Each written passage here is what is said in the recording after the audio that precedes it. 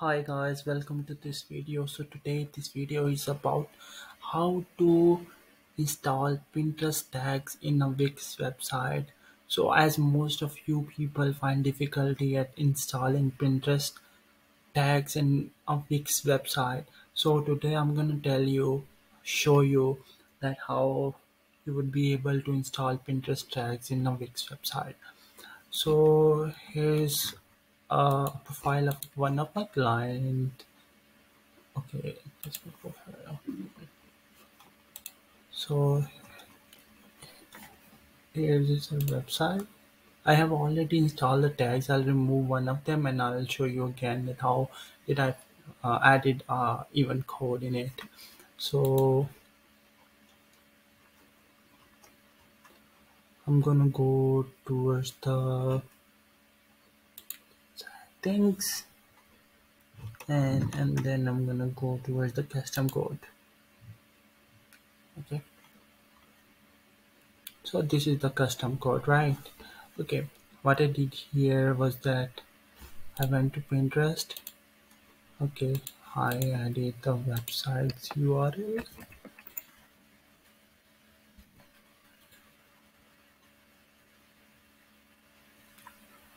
So it told me that you have to manually set up, while these other platforms allow Pinterest to automatically install tags, while I have to manually set up from if I am like setting it up at Wix. So I'm gonna do manual. I have already installed Pinterest tags in Wix, so we're gonna move forward that. And here we have these tags which are important, that like page visit, add to cart, and checkout. So let's go and add a checkout event tag in a Pinterest in the website. I'm gonna copy that and I'm gonna go towards the custom code. This is the checkout, even though it doesn't remove it. Okay, so I'm gonna add custom code, and then I'm gonna control plus V paste the code that I have copied from the event codes from here, and then name it like Pinterest checkout event. Yeah. So here is an option, choose specific page or all page. I'm gonna go and choose the specific page as it is for a specific page. So here are the pages.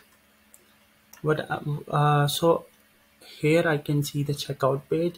I'm gonna click that, and that's it. I have a tag installed in the checkout page. Now I'm gonna go into the website. I have already installed Pinterest Tag Helper, which shows if you have installed tags in the Pinterest website. If you don't know about that, go install. It's a Chrome extension. So I'm gonna go towards the shop,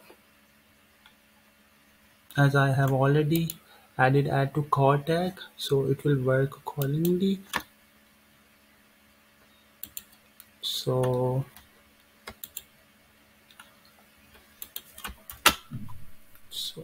add to cart is was eventually was sent successfully, and after that I'm going to check out, and checkout will work exactly as we expected. Yeah, there you go. These warnings are if like you have missed orders ID, if your website, that depends upon your website. That's it. So yeah, thank you.